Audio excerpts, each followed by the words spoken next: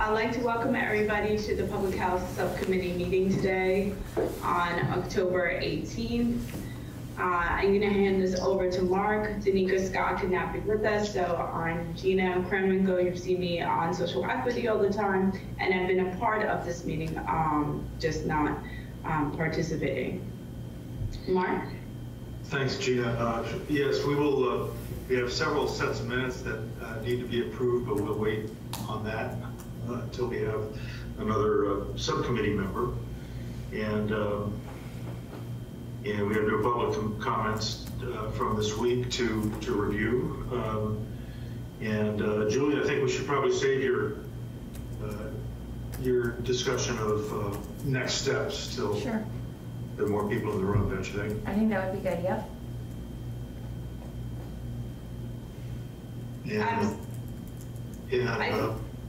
I remind people that though we haven't received public comments can be submitted at any time to the Vermont Government Cannabis Control Board's website. And then I just want to take attendance right now. We have Ingrid Donis in attendance. Yep, I'm here. We have Mark Gorman from NACB, Gina Kremenko from NACB. We have Julie from the Vermont Cannabis Control Board and Nellie, and one person from the public. We have two now, two members of the Two. Great, thank you for joining us. We're going to start with the Department of Health, the warning language that they would like to see. On our last subcommittee meeting, we have agreed that the Department of Health would have oversight for public health cannabis sector. Mark? Yes. We should,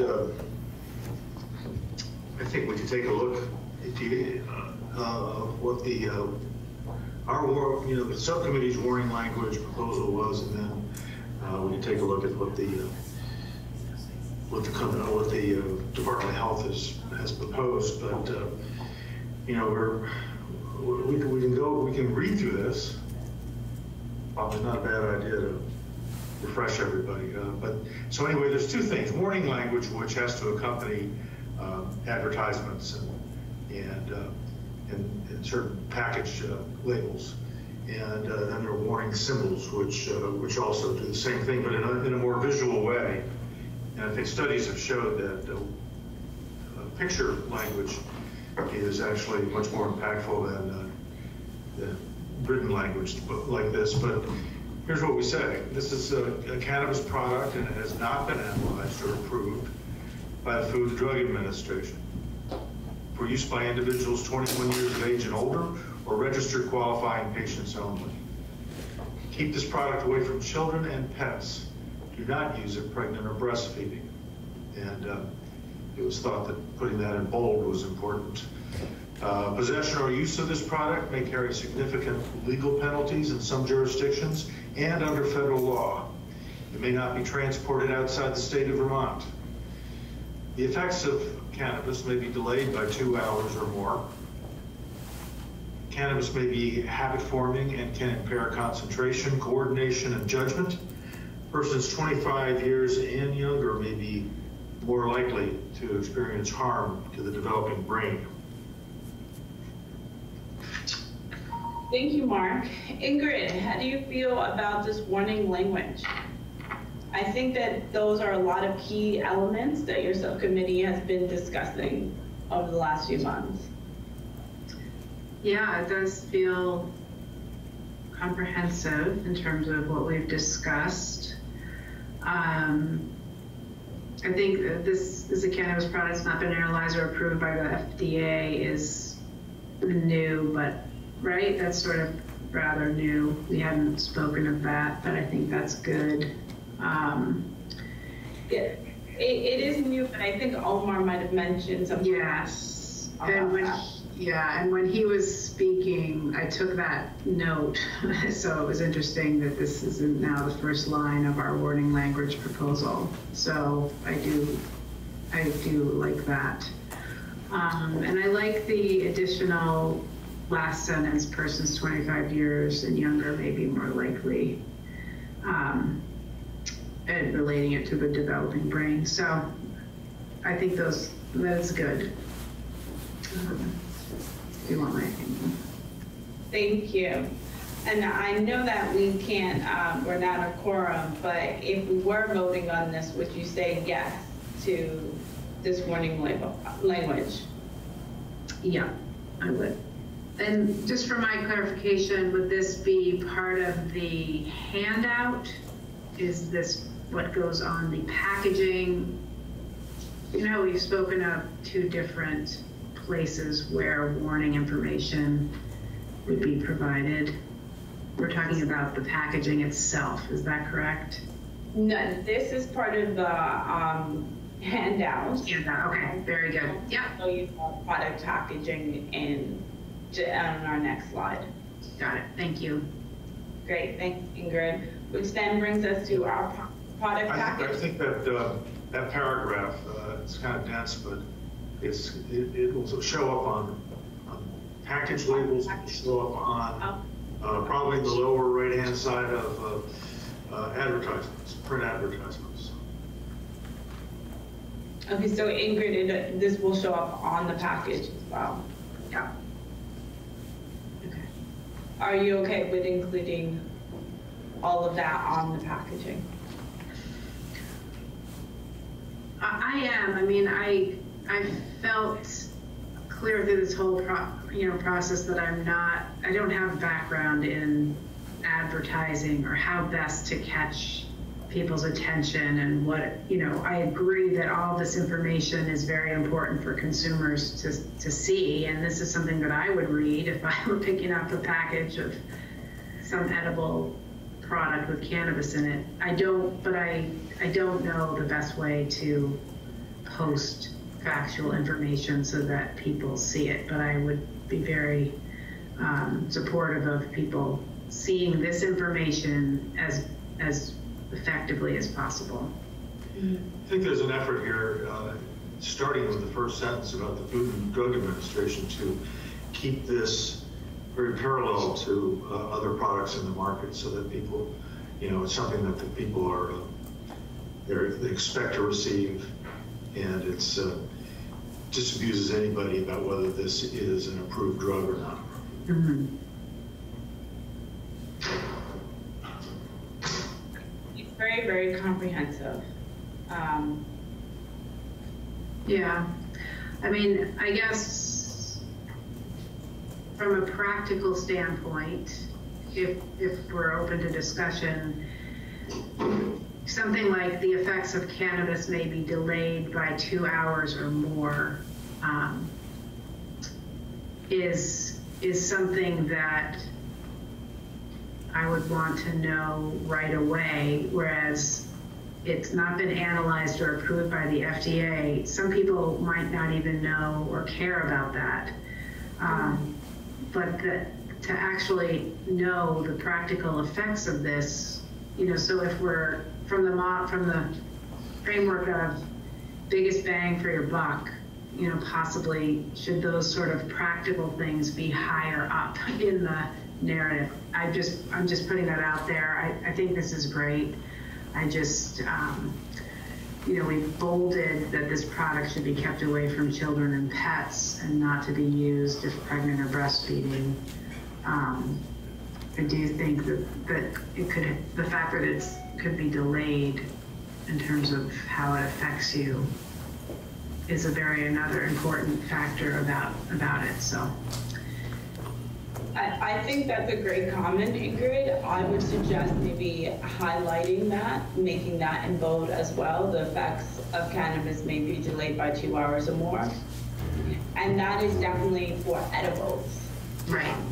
Yeah, Gina, that's exactly what I've been thinking here, which is, should that only be applied to edible packaging and advertising? I don't remember any discussion really about that.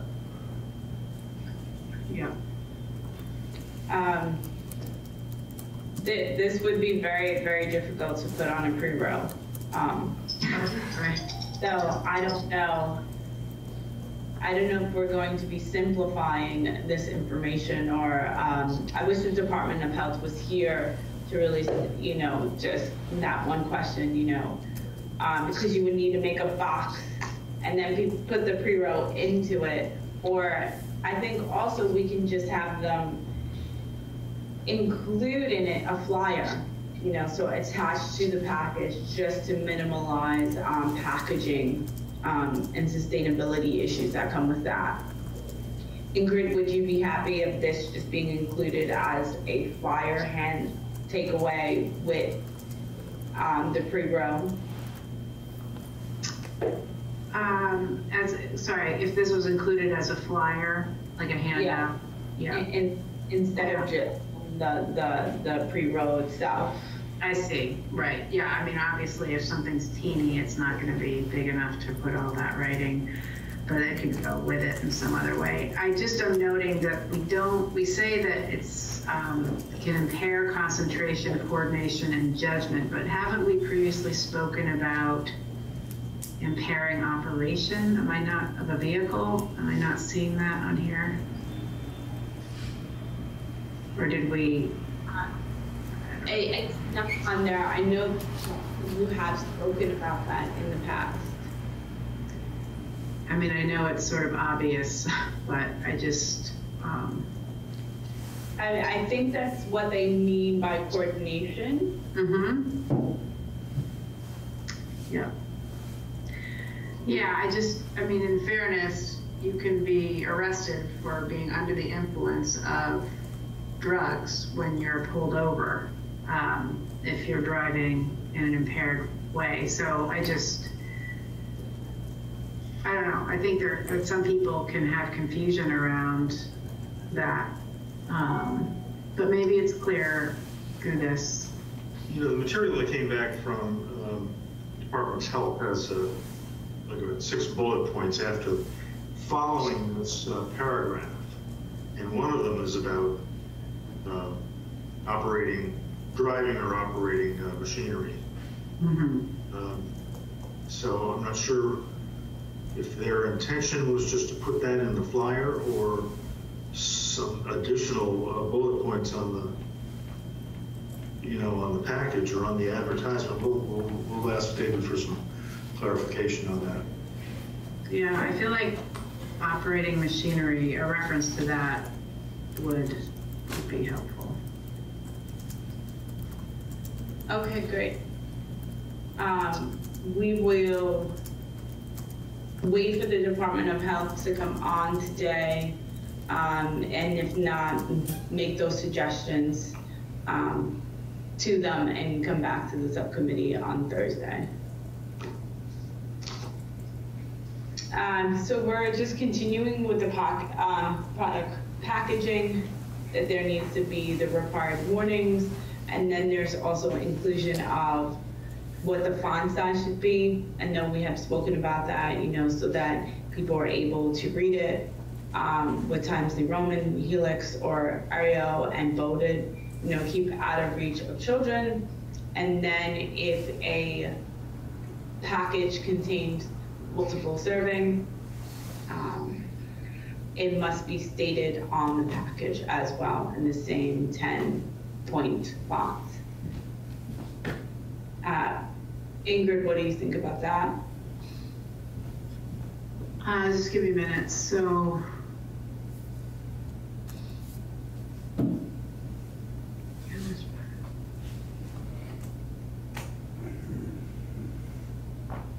includes multiple serving. Yeah, I think that's very helpful.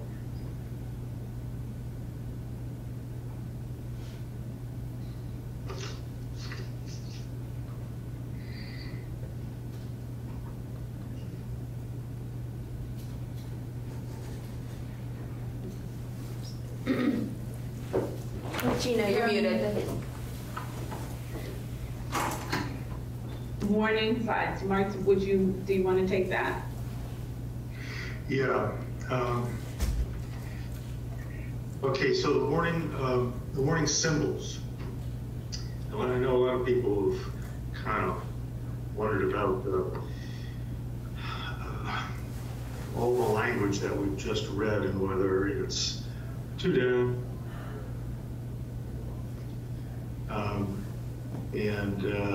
That's all debatable, although it's all good information.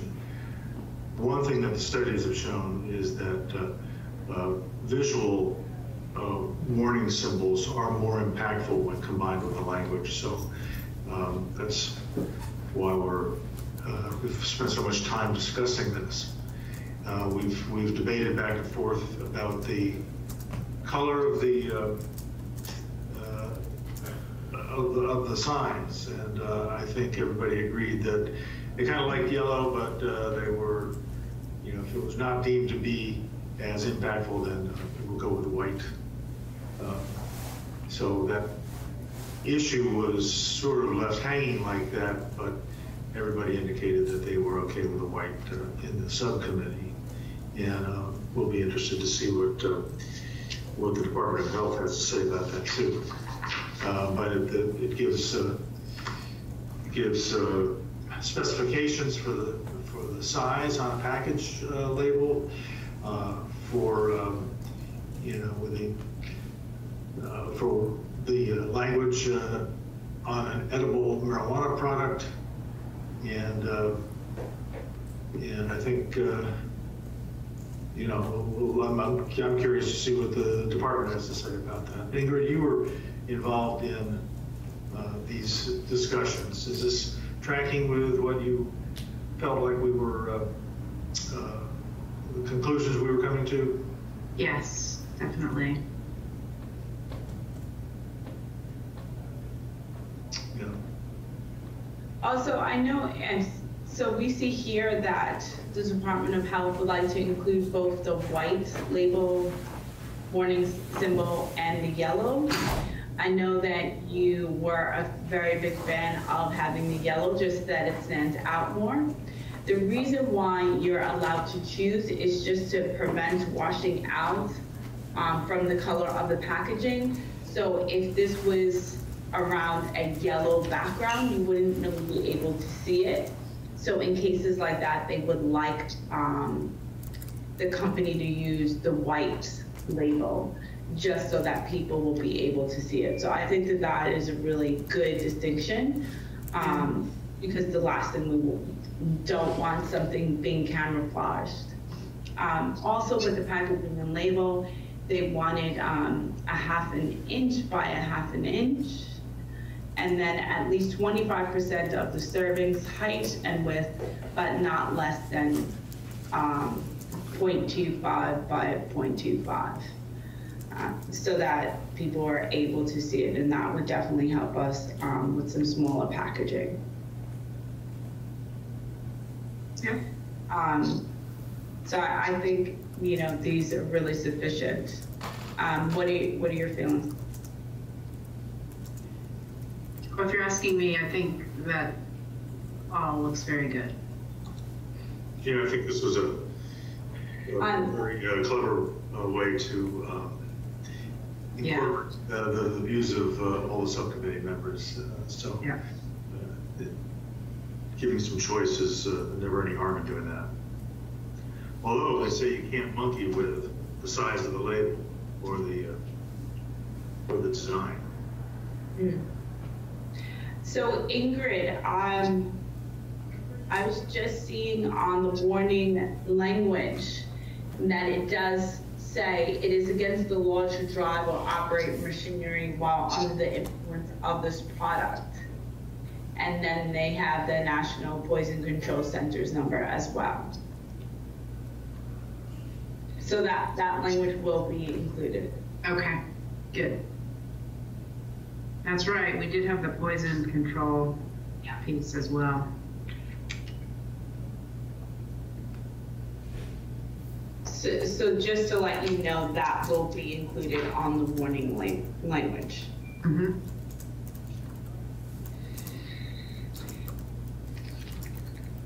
And so, obviously they have restrictions you cannot modify, change this in any way, recreate it. It can't be smaller than the measurements that were indicated.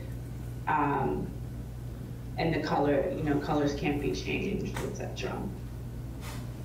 Or having a dark background so you can't see anything at all. So I think that that's really important. Yeah. And for now, Julie, have you heard from the Department of Health at all, or Tim, I have not. or Dr. Liberty? I have not. I have not either.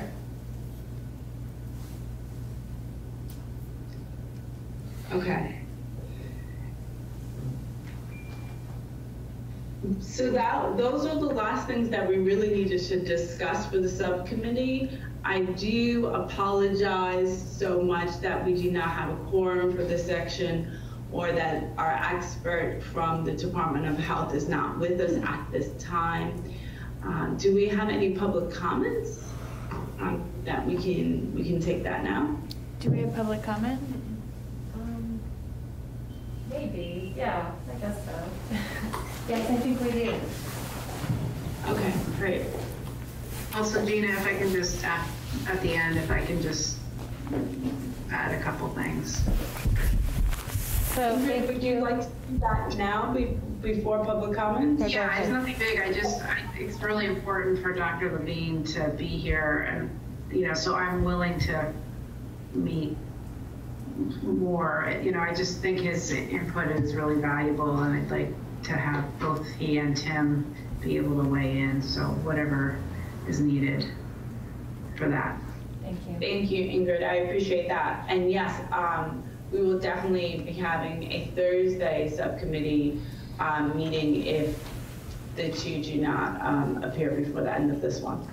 And I will be holding on the line if necessary, just to make sure that there aren't any other people of the public come in. Thanks. Would you like to? Good. Great. I'm Jill Suthoff-Guerin, and I'm representing the 2,400 members of the Vermont Medical Society, the American Academy of Pediatrics, and the Vermont Psychiatric Association. And I just wanted to say that we're concerned about the timeline. We don't really understand where you're at with the timeline because it's really hard to gauge. We can't always be at the public meetings here. We're not finding all the documents online. So I see this October 20th milestone, and I don't know where you're at necessarily.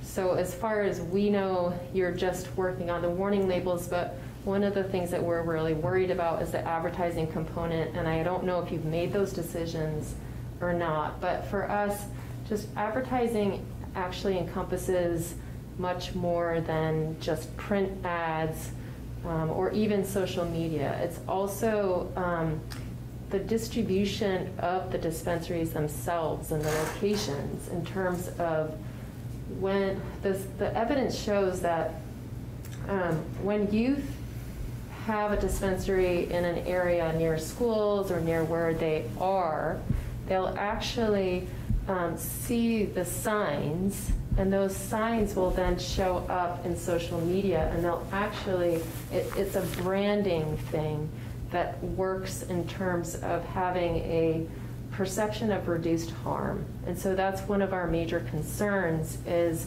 that you're looking at advertising in a very broad way. It's also the names of things, gummies, cookies, things like that. They also are attractive to youth. So again, it's really hard for me to tell where you're at in adopting the proposed recommendations, but so I just wanted to say that we would urge you to really take your time, and we don't need to rush this. We really need to get it right because it's Vermonters' health and it's our youth that we're thinking about. Thank you. Thank you. And I can give you a timeline update after this. Great, that'd be great. Thank you.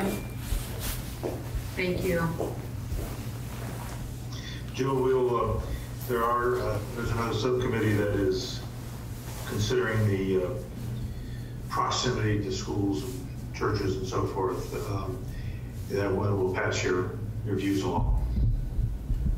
Great.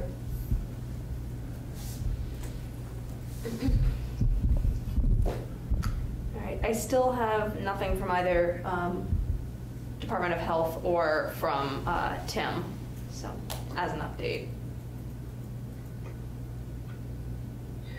Ingrid, do you have any more comments or questions? So just to let you know, again, that the driving component will be added to the warning label and warning language. Oh, here we go. We have Dr. Dean. Yep, I'm unfortunately in a car and will be entering the garage, so I'll be in and out. But I'm here.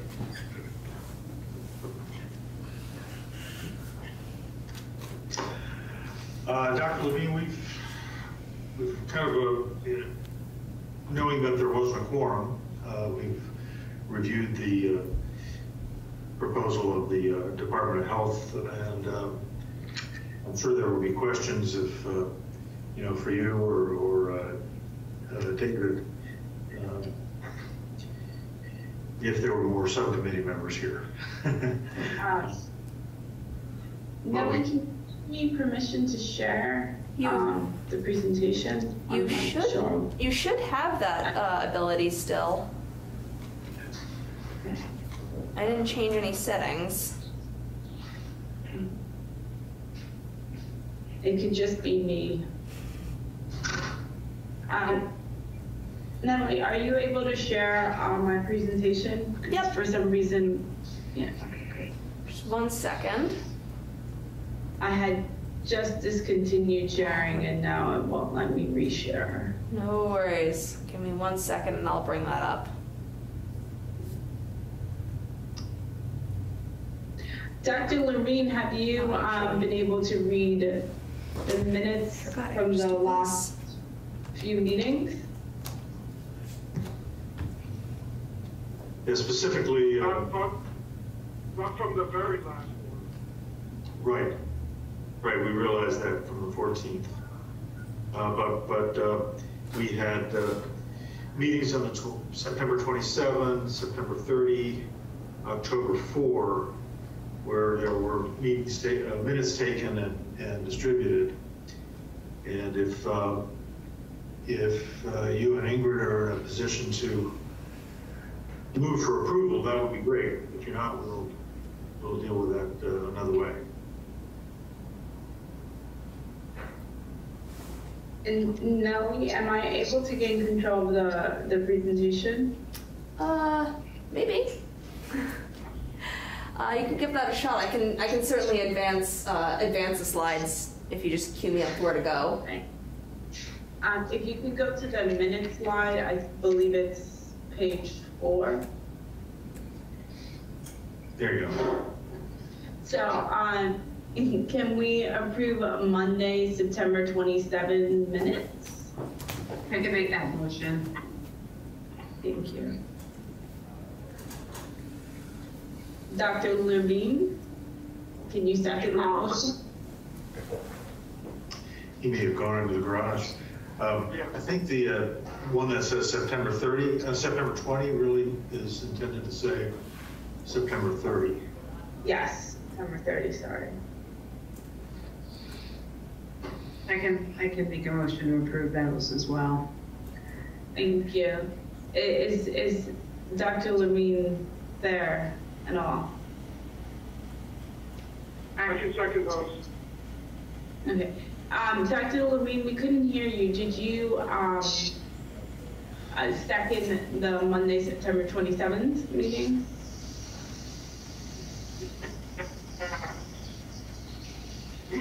Anything in September.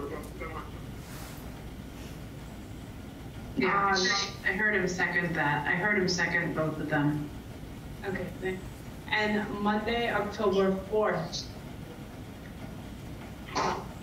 Minutes. I think we should wait on those if we can. I would wait on October. Okay, so for next meeting, Or are we able to approve those by email, No, Julie? no. Okay, no. Okay. And Nellie, can we move on to the next slide? So from the Department of Health, we received the following information, Mark, about what should be on the warning label. Dr. Levine, are you familiar with this already? Oh, yeah. I'm happy to read it. I'm going to guess, Mark, that Dr. Levine probably reviewed this before it left the Department of Health. Dr. Levine, is that right? That's correct. Yeah. So Dr. Levine, are you happy with the recommendation of the warning on language from the Department of Health?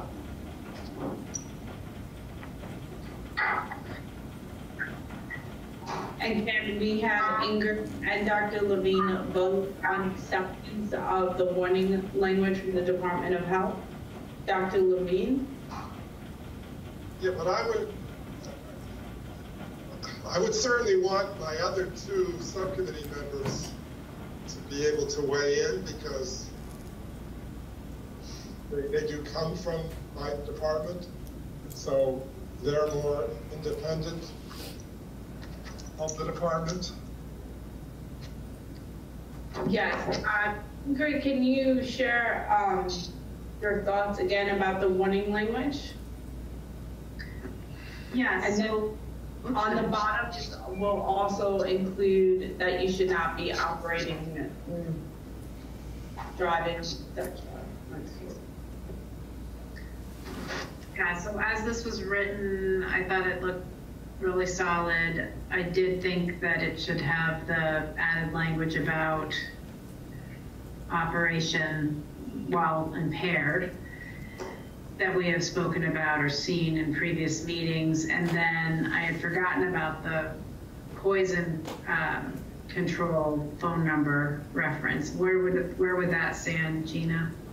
Underneath it, it will say it is against the law to drive or operate machinery when under the influence of this product. And National Poison Control Center is 1-800-222-1222. It looks from at least the paper as it printed out on my computer that is a separate sentence below the rest of the paragraph. It is a separate sentence. Okay. Ingrid. And then the only comment that Ingrid did make is to bold that it may take, the effects of cannabis may be delayed by 2 hours or more. Yeah. And perhaps, and Dr. Levine, I know, Ingrid, you said maybe not have, this is a cannabis product and has not been analyzed or approved by the Food and Drug Administration, might be able to go lower in the paragraph than at the beginning. Again, it's just sort of a gut reaction that while that's important, I think what's more practical is that the effects of cannabis may be delayed. And so in my simple mind of how I look at this, that might be more effective if it's higher up or bold, as Gina mentioned. Ingrid, are you okay with having this first sentence, this is a cannabis product and has not been analyzed or approved by the FDA? Am I? Would you like that further down? I think that's a good sentence. I think we definitely need to include it. I guess I would be comfortable if we just emboldened or made the effects of cannabis being delayed, have that be bolder or somewhere where it's more catchy, because that is, I think, really important information from a practical standpoint, even more so than whether or not the FDA has weighed in on this. So, yeah, Dr. Levine, are you okay with just bolding that information? Yeah, I mean, you gotta start out by saying this is a cannabis product, so that's kind of stuck with that. So the way is to bold the. Now that's really meant for the edibles. Yeah. Yes. More than any other form. Agreed. Dr. Levine, we did mention that earlier today, that specifically is for edibles. As smoking would be immediate effects. Since we have you and Ingrid on the line, can we vote on the warning language from the Department of Health to accept that? Ingrid, yes or no? Yes. Thank you. And Dr. Levine? Yeah, I'm only seeing it through my phone, so I'll take your word that it accurately represents all the track changes and everything else that were in the original document. I can read that for you. This is a Yeah, no, if it's true, if it's the same as what I'm seeing on my phone, that's fine. Again, I just want my other committee member to be able to weigh in because I don't want it to look like the Department of Health sort of set this up as the rule without having non-Department of Health members be able to agree. Yeah, and this is a lot of the language that has been discussed by the subcommittee during the last few weeks. So I think this really coincides with what everybody would like, with some additions from what we heard with Omar last week. And Ingrid did comment that, she was in agreement with the FDA comment that Omar raised, which you have included in the warning labels. The warning language right now. Okay. Gina, I think it still remains to be seen what their intention was with the 2-hour delay statement, and whether that should be clarified. Well, if that is for edibles, Mark, because it can take up to 2 hours to feel the effects if you have an edible. Yeah, I know. And that's really the only circumstance under which there would be that kind of delay that I'm aware of. But it's just kind of hanging out there as, well, it's included as an overall warning and may not be appropriate for a lot of cannabis products. I think because they just want one set of warning language and not have it differ from each package, that's why it's included, and probably just be the best to include it all, then start subdividing between, if this is a smokable product versus an edible product. Dr. Levine, is that your thoughts on that? It is, but I understand where Mark's coming from. I mean, one could say the effects of ingested cannabis, I suppose. Does the word ingested generally mean only something you would eat as opposed to breathe in or take in another form? We could just say the effects of edible cannabis. Yeah, true. Mm-hmm. Are you happy with making that revision, Dr. Levine? I just think so. Okay, Ingrid, what are your thoughts? I think I'm following. Yeah, I'm fine with that. Okay, so let's re-vote on this with the warning language. We will make in bold that the effects of cannabis may be delayed by 2 hours or more, but also changing that sentence to say the effects of edible cannabis may be delayed by 2 hours or more. And have that in bold. To vote yes or no, Ingrid? Yes. Thank you. And Dr. Levine? Yes. Wonderful. Can we just go on to the next slide? Nellie, please.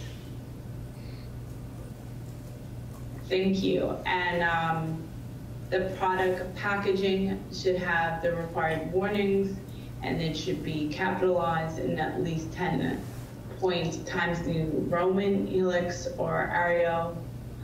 Keep out of reach of children. And if a cannabis product includes multiple servings, that should also be in the same 10-point font and voted. Ingrid, can you please vote on that? Yes. Thank you. And Dr. Levine? Yes. Thank you. Thank you so much, Nellie. And that these are the acceptable warning signs that need to be included on a package. So it will either have the whitewash or the yellow, depending on the package background, because we want to make sure that there is no camouflage. The packaging and labeling needs to be 0.5 inches by 0.5, and then the edible products have at least 25% of the serving height and width, but not less than 0.25 by 0.25. And the required colors are the yellow and the black with the red rim around it, or white in the center with red around it and black lettering. And that it cannot be recreated, modified at all. It shouldn't be stretched or distorted. You cannot use less than the measurements indicated, and you cannot change the colors or include it on a dark packaging. Ingrid, please vote. Yes. Thank you. And Dr. Levine? Yes. Thank you. So we have finished that portion out, and I know that Julie had some messaging. And Julie, just one of the questions is that we still have 2 minutes that would need to be approved, but as of right now, we have concluded all the material work for the subcommittee. So what are our next steps forward? Is there one other discussion item about the oversight for edibles production? Yes, about whether we would accept the recommendation that edibles would be overseen by the Department of Health, Vermont Department of Health. Is that what you're talking about, Julie? Yes. Yeah. So that is a decision that needs to be addressed as well. Ingrid, what are your thoughts about that? Are you okay with that oversight? Yeah, I am. Okay. Dr. Levine?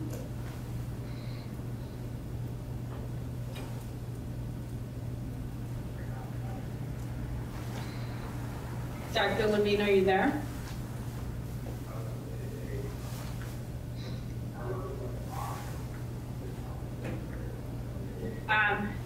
Julie, maybe you can give us the step forward while we wait for Dr. Levine Sure, to go. and we maybe, if we need to, perhaps we'll have to do one maybe shorter meeting on Thursday to address this, and then approve the other 2 sets of meeting minutes. But so my statement was just that, as a reminder, that this is not sort of the last step in the process, it's the first. So the recommendations that are coming from this subcommittee will now go to the CCB, and we'll begin drafting our rules. So that we'll come back to some full advisory committee meetings when we have some substantive information to share. I don't think we've scheduled those dates yet, but I know that is part of our plan. And then once we do draft our rules, there's additional public comment time within the rulemaking process. So in terms of, making sure that we're getting some input from those who are not in the Department of Public Health and getting input from the greater, members of the public, there's still lots of opportunity for that. Thank you, Julie. Dr. Levine, are you on the line?